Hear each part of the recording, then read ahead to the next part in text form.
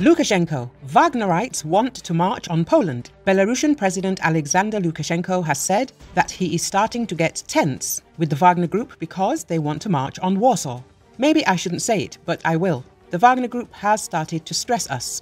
We want to go to the west. Let us go. I said, why do you want to go to the west? Well, to go on a tour to Warsaw, to Rzeszów, Lukashenko said at a meeting with Russian President Vladimir Putin. I keep them in the center as agreed. Belarus does not want to move them there because their mood is bad. And, to their credit, they know what's going on around the Union state.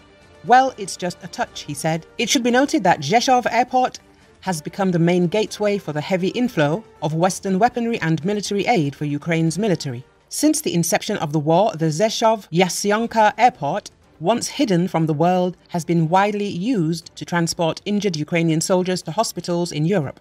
Its runway is lined with American MIM-104 Patriot surface-to-air missile systems. It is this Western logistics hub for Ukraine where the Polish military last month detained at least 12 foreigners from unspecified Eastern European countries whom they accused of spying for Russia. Rzeszów has turned into a main target for Russian intelligence services to gather intelligence.